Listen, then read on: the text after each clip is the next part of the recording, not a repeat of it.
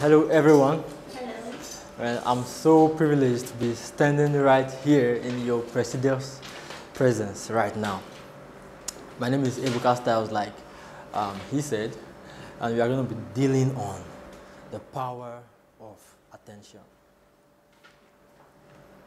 So, this young man right here was born into an average family, a third born of my parent. I was opportune to start business at a very, very young age. I started selling power banks at a young age when power banks were not popular. Yeah, I was part of the people benefiting from the inadequate power supply of Nigeria.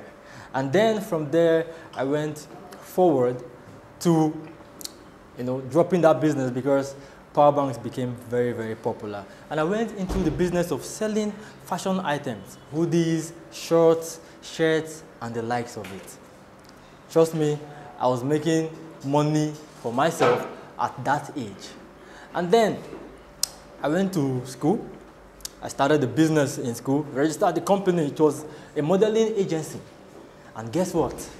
After some time, the business failed. And then I went on to another business, a fashion magazine. I got a lot of people who were with me. We worked together, but we found out that the business we were running was not profitable. It was not financially advantageous to us. It was born out of mere passion.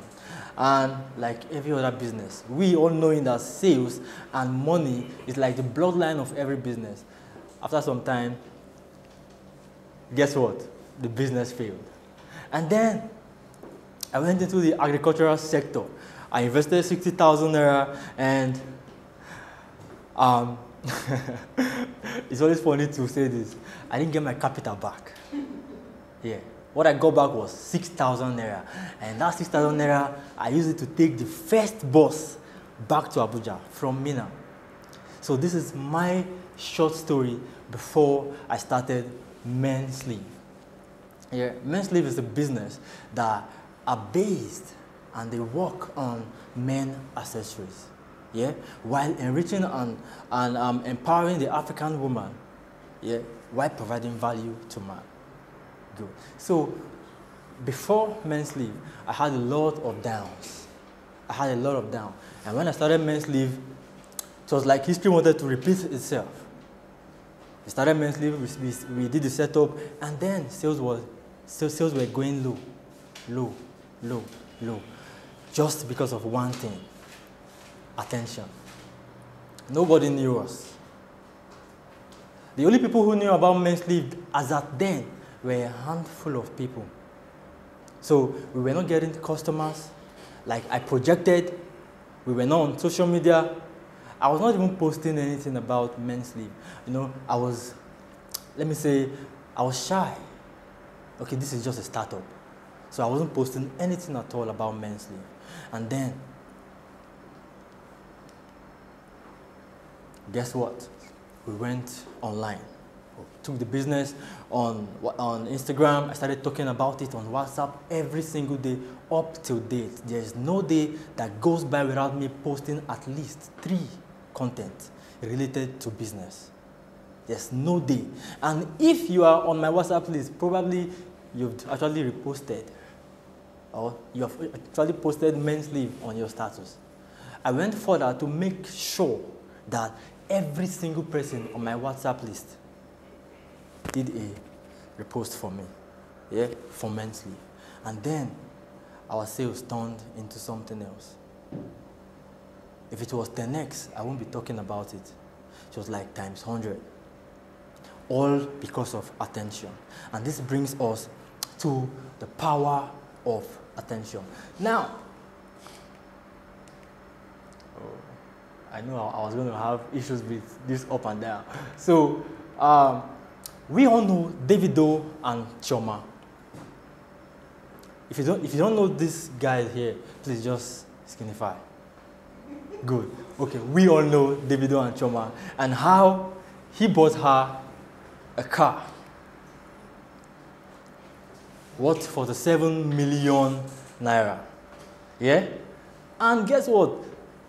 The plate number on the car was written Assurance. This happened like few days before he released the song. Assurance, assurance. Trust me, that single act of attention took that song places. Imagine, like the whole community in Nigeria were talking about how Davido gave his girlfriend a gift, a car. Yeah? While a lot of girls were enjoying it, a lot of guys were, man, this guy, he has done something really, really bad. So, just this act almost drove a whole lot of relationships to the extreme. Yeah, to the extreme. Yeah. So, the next person that I'm going to talk about is Richard Branson. We all know the CEO of Virgins. At a particular time, they were about launching Virgin Airways. And we all came to the launch. I was not there. We all came to the launch and found out that Richard Branson was putting on a red dress. He was dressed like a air hostess. Yeah? Good. He was dressed like that with a pantyhose, with red lipstick. Trust me, the whole community were talking about this. This led to the success of that launch. It was not a normal launch anymore. It wasn't a normal launch anymore because of this single act of strategic attention. Yeah? Good. So, leaving this, we all know Toby Bakare. If you don't know this guy, please just say you don't know him. You don't know anybody here. So, we all know Toby Bakare. Right now, Toby Bakare doesn't wear shirt. He doesn't wear shirt again. Why? Because he knows that the money he's going to make right now is dependent on the level of attention and influence that he attracts on social media and offline. So now he's getting endorsement from Delta. He's the ambassador of Lord's alcohol drink. Yeah, all because he doesn't wear shirt. Level of attention. Level of what? Attention. So this is a whole, let me just call it a currency right now. Like we have dollar, naira, attention is the new currency. Good. Before I get to attention is the new currency, we all know Kylie Jenner of Kylie Cosmetics. Yeah. Very young. Let me not use amazing because I don't really know her. But after a lip surgery, the whole social media community were talking about how awful her lip looked. Yeah? And after some time, guess what happened? She launched her lipstick brand. And within a period of time, Forbes took her, the youngest billionaire out there, Kylie Jenner, all from lipstick brand. We all know the Kardashian family, the queens of attention. They do not take attention to chance. Wherever they can gain attention, they use it and maximize it like wholeheartedly. You get? Good. So she benefited from the attention that she got. In fact, she benefited from controversy on the lip surgery that she had. Yeah? And right now, we don't need to, because you can see Forbes now, we don't need to talk too much. If you are on the front page of Forbes, you're not a small person again. Yeah? Good. So, attention is the new currency. Trust me. Attention is the new currency. We all know this guy, Cristiano Ronaldo. I'll tell you why I say attention is the new currency. For you to have something, a product or a services or a brand, and for him to post it on his social media, he's going to charge you $945,000. That's close to $1 million. Now, brands call him. Brands put their stuff on his page. Why? Because they are looking for attention. They have the money. Now, when it gets to that point where companies no longer want their money enough that they give it to someone else because they want attention. I think attention is even worth more than money at that point. Attention is worth much more than money. Much more than money. But most people, because of how popular the word social media, the word attention has become, they tend to trivialize its use. They tend to trivialize its power. Yeah? And that is where it brings us down to obscurity. Obscurity is the killer of ideas. Any startup out there that doesn't last within the short period of 1 to 5 years, it's really not because they had an issue with their logo. No. Not because they had an issue with their brand color. No. Not because their brand message were not appealing enough. But just one thing. Enough people, their product, their brand, their services did not get in front of enough people. Even if you're selling a work product right now in the market and you can drive attention to it, you will sell. You will sell. You benefit. You benefit from numbers of eyes that get in front of your product. People are going to talk about it. Yeah? And that is why Steve Jobs said, the world is too noisy for you not to make sure that you put your own, right, your own word, your own message out there. Not compromising your brand values, not compromising any other thing. Making sure that it is clear enough. He made that statement clear enough that people can see and understand. See and understand. So obscurity is the killer of ideas. The killer of ideas. The killer of ideas. If you're going to build a brand right now, you need a lot of people to see it. If you want to excel, you want to drive your sales upward. I'm telling you from experience now. Yeah? If you want to have this, you want to achieve your goals, you must get customers.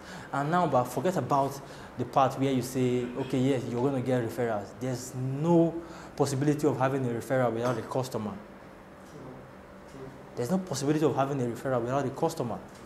So you must make sure your product goes out to a lot of people. And this drives me crazy. When I see some entrepreneurs talking to me and they're like, they don't have, their customer base is going lower than they expect. Yeah? And I just check their WhatsApp and I see their selfie here. 1 month, your selfie. I can tell you, since I opened this company, I can count the number of times I removed this logo. Yeah?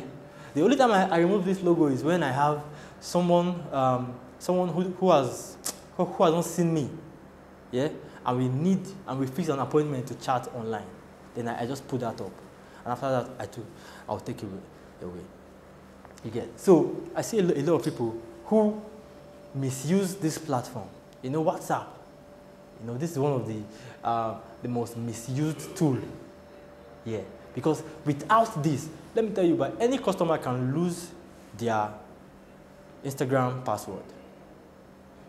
But it's difficult for them to lose their number. Really, really difficult for them to lose their number. This is a platform where you engage with customers, even when they don't want to engage with you. Even when they don't want to engage with you. Whenever I'm giving social media lectures, I tell people, Instagram, Facebook are there to seduce your customers. Seduce your customers. But WhatsApp is like a ring. If you have a customer's WhatsApp handle, yeah, you can engage with that customer, give them any information, and also keep track. In fact, you can even know when the person collects salary. But most people misuse this. Their status is filled with comedy skits. In fact, if you want to know the latest savage tweets, just go to their status. Filled with a lot of non-business related content. And at the end of the day, they are complaining about their family members, their friends not supporting them. It's funny. You're complaining your family members are not putting up your store when you only put your business on your status only on Mondays. When there's a rush for, man, today's Monday, we have to get, money Monday. That is the only time you put up your business on your WhatsApp status. In fact, even when you put it on your WhatsApp status, body is with you. Your body is like, you feel itchy. Maybe because of fear that people will not respond, or more people will not see, or even people don't want to check your WhatsApp status again. The fear of that will make people post a whole. Most people now, but they are comedians. They are indirect comedians, because whatever joke a comedian releases, yeah, you find it there. You're not benefiting from this. If at all you're not complaining, if you're doing this and you're not complaining that your sales are going low, I'm cool with it. But if you are complaining and you're still doing the same thing, I don't know, there's one guy who said, if you're doing the same thing and you want a different result, I think you must be stupid. If you're on Instagram here, you can check Mensleeves. This is not me bragging, but I'm just trying to say that I'm practicing what I'm preaching. Yeah? So I'm not just here talking about so this and that. I'm talking experientially. Because I've tried the other way, and I saw an awful result. So there's no other option than doing something excellently well. Yeah? And then, I want to really thank everybody for your attention so far. So far. I was here sometime last year, and he was preaching. And I was like, wow, man, I like this environment. I like the way he was talking with slide. Before then, I always see that in a seminar or on YouTube. And it was funny, but I told myself, I'm going to talk here. I'm going to do a speech here. I don't know, but I'm going to do a speech here. Yeah? And that day, Boss Ebuka came up and he was like, you need to drop contents every day. You need to drop contents every day. Just make sense. He was like, make sense. The world is watching. And then I went home. I was thinking. And then I called my team members. Alex Nature is there. And I told him, man, we are going to do 90 days challenge. We drop one video every day. And we are going to talk sense. And he was just looking first. And he said, let's do it. We had the choice to choose 30 days or 60 days. But I wanted something that, if somebody here that we did 90 days challenge, it's difficult to be consistent. It's difficult to be persistent. Even when there's no light, you have to create that content. Because now it is not just about you. A lot of people, the workers that you preach to every day, they are looking at you. The people that you do not know the investors you have on your WhatsApp list. Hidden investors. Before this meeting, a young guy called me. And he was like, he wants to invest in. Never in my life will I ever think that guy had the amount of money he was even talking about. He didn't look it. The guy is just there. Yeah?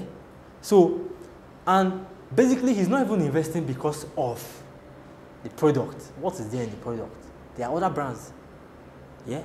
But why did he decide to choose Mensleeves? Because of the forces that are working behind the scene. He has felt the energy that we put into whatever we are doing. Yeah? And then we went through the 90 days challenge. And on the 90th day, I tagged Boss Ebuka. It was like, wow, man, we need to fix appointment January. I was like, sir, it's a privilege, Joe. It's a privilege. It was a milestone, and we had to shout about it. Not apart from the fact that we got built, right, from that 90 days challenge, our communication skills heightened.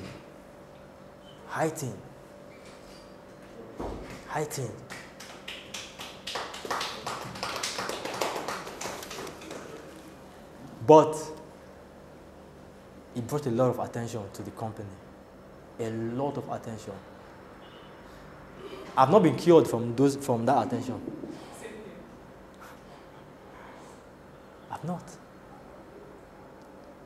And trust me, if we want to do another challenge, it cannot be 90 days. It will be 100.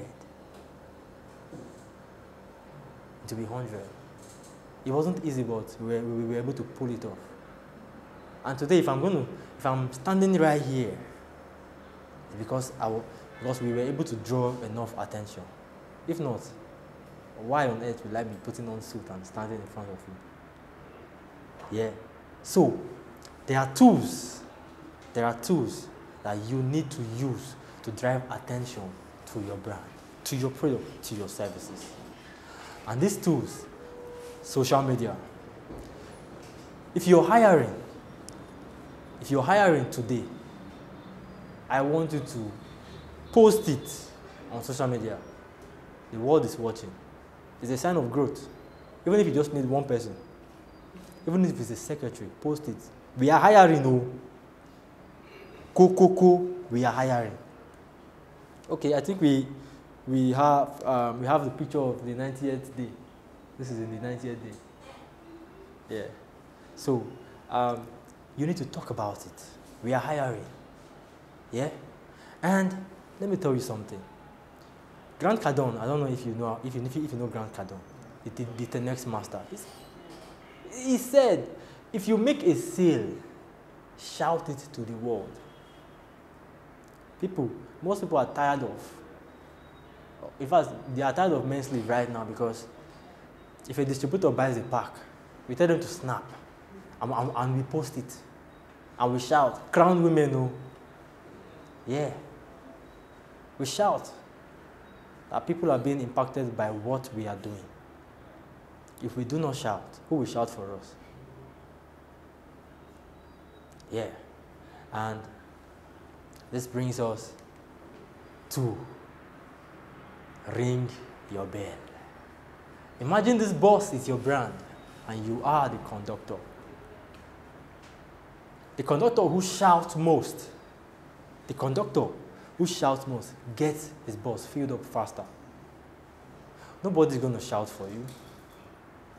No one is going to do the shouting for you. I've never seen, since I was born, I've never seen another conductor help a conductor shout, area 1, area 1, area 1, for people to enter his bus. Never seen. But you need to shout. You need to ring your bell, because no one will ring it for you. And if you keep ringing your bell, sooner or later, I promise you, your boss will get filled up. Thank you very much.